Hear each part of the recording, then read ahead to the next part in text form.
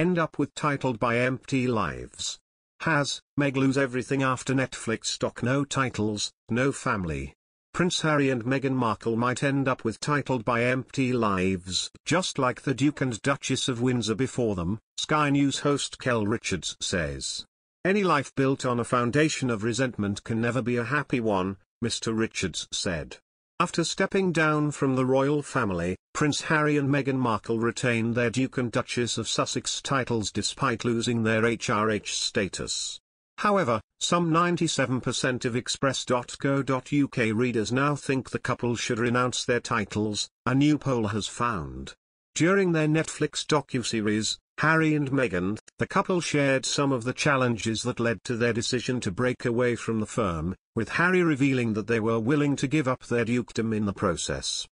During the 5th episode of the 6-part series, Harry explained to viewers how he had looked to move his family to New Zealand and then South Africa, but that both of their plans had been revealed ahead of time. At the start of 2020, Harry and Meghan intended to move to Canada with their 7-month-old son Archie. Harry shared how he was asked by his father, King Charles III, to put their plans in writing and sent repeated emails on January 1st, 2nd, and 3rd. He said, "In one of those I said that if it didn't work out we would be willing to relinquish our Sussex titles if need be. That was the plan. We thought it would be good to give ourselves some breathing space, but we were also really passionate about continuing our work throughout the Commonwealth supporting the Queen."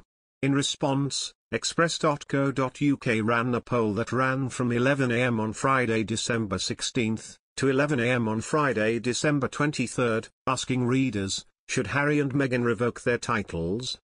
Overall, 10,548 votes were cast with the overwhelming majority of readers, 97%, 10,174 people, answering yes in favor of Harry and Meghan giving up their titles.